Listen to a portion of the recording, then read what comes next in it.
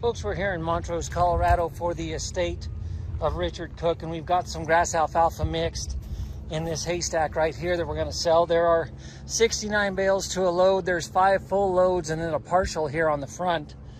And what we'll do is we'll sell them to you in lots of 69, and we'll go one through 6 times the money, however you want to do them. You do have to take at least 69 though, and we'll do it in multiples of 69.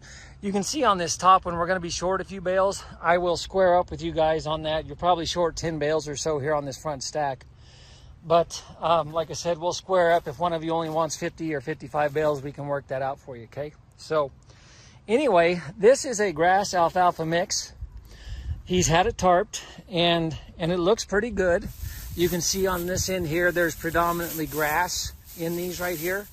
Hopefully you guys can see that. Good, bright, clean grass on this stuff.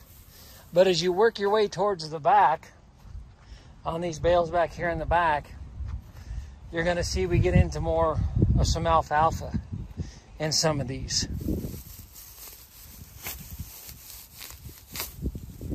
If you guys look in there, you'll see some alfalfa leaves.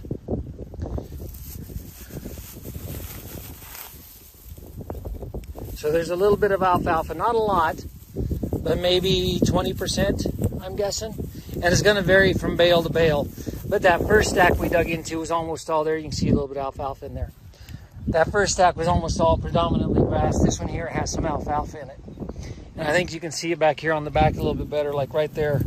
Quite a bit of alfalfa in that flake. So we'll go 6 lots of 69 bales each. Again, if our numbers are off by just a smidge, I'll square up with you guys. But good hay, you can see he's had it tarped, and we will get it put up on auction time for you.